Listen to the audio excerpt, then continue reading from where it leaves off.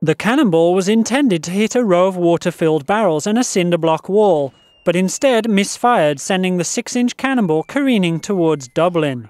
The cannonball then smashed through a house, leaving holes in the front door, an internal wall, and the rear wall before carrying on its path. It then skipped across a busy suburban street before smashing the roof tiles of another house as it continued its path of destruction. The cannonball run finally came to an end when it smashed into a minivan parked outside another house, fortunately minutes after the owner and his family had exited the vehicle.